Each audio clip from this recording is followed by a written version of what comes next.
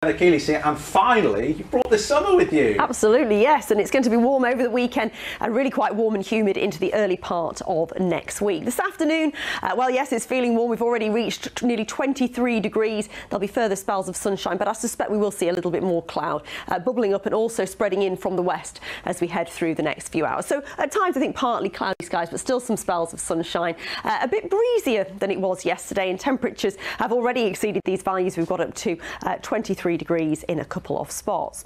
As we head through this evening, that cloud could produce the odd shower, and then overnight this band of rain spreads eastwards. I think it'll become quite fragmented by the time it reaches eastern areas. Some places in the east will stay dry, but it'll leave behind a lot of cloud, and temperatures will fall back to around 13 degrees.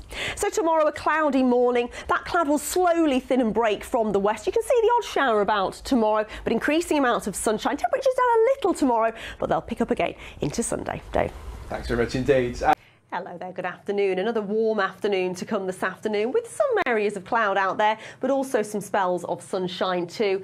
A breezier day compared with yesterday, and temperatures lifting to around 22 or 23 degrees for most of us, perhaps a little warmer around the wash.